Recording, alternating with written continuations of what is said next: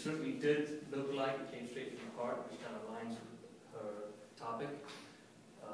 What I thought, Lady Tomika, what you did really well was you were seeming very comfortable in your environment. You looked very relaxed, which made it easier for you and for the audience to kind of connect with you and absorb the things you had to say and understand what you had to say.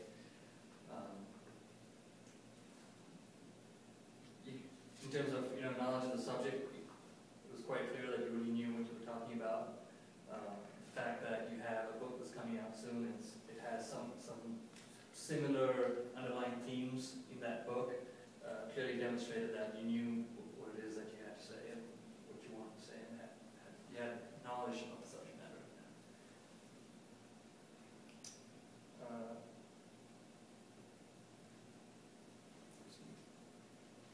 In terms of vocal variety, I have to say that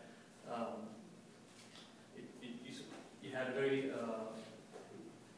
very calm tone, a very what do you call it, consistent tone.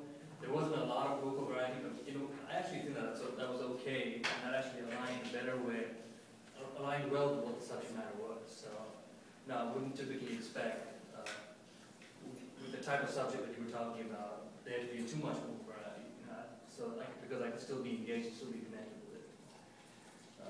So this is an evaluation, so there are always strengths and also some areas of opportunities for improvement.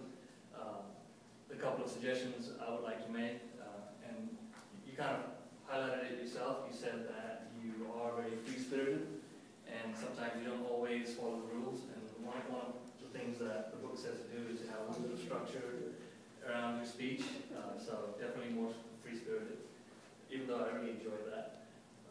And the other piece I would suggest is that you try to use the stage a little bit more.